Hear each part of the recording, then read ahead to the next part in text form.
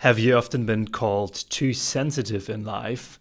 And do you often feel like an alien because you stay at home while your friends go out partying and living wildly at the weekend? Then chances are high that you have a highly sensitive personality, HSP. Welcome to today's episode. My name is Robert, and today I'm going to share with you 5 traits of a highly sensitive personality. According to Dr. Elaine and Aaron, around 20% of all people have what is known as a sensory processing sensitivity. This means that their nervous system enables a particularly strong perception and processing of stimuli. The following 5 traits are very typical for an HSP personality. Number 1. Enormous profoundness and depth. As an HSP, you've probably noticed that you somehow think differently and more deeply about the world than others. Highly sensitive people have a fantasy-filled inner life. They really enjoy withdrawing into themselves, and to them it's necessary to take periods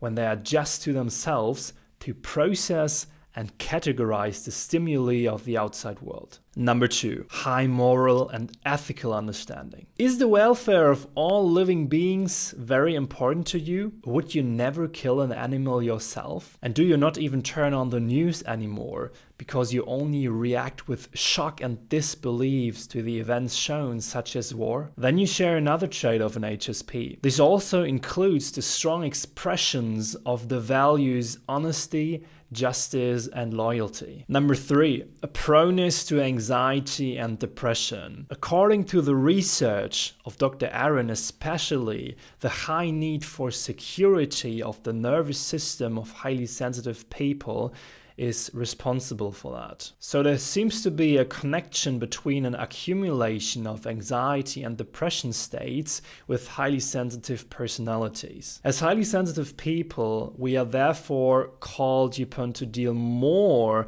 with ourselves and our inner world. And I know from my own experience how much strong emotions and anxiety can tear you apart. However, I also see it from a different, more positive perspective.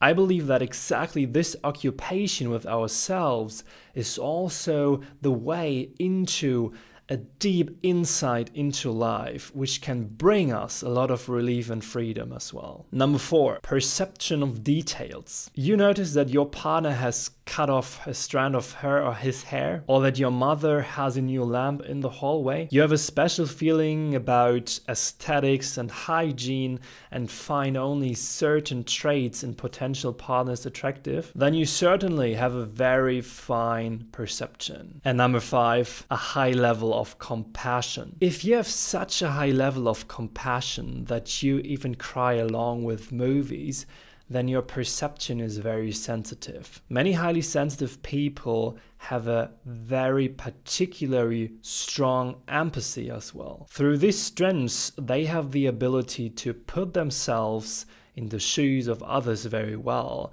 and this makes them especially loved by other people such as friends, family members, or their partners as exceptionally good listeners. So could you recognize yourself in these 5 characteristics as well? Then you might have an HSP personality. If so, definitely let me know in the comments or in the FAQ section. And if you don't want to miss any upcoming episodes, feel free to subscribe to the podcast here on iTunes, Spotify, YouTube, wherever you listen. And before I forget, I also started a book list, so I put the best books I've read about the topics such as high sensitivity here in the podcast description. Also, feel free to check them out, and I see you in the next episode.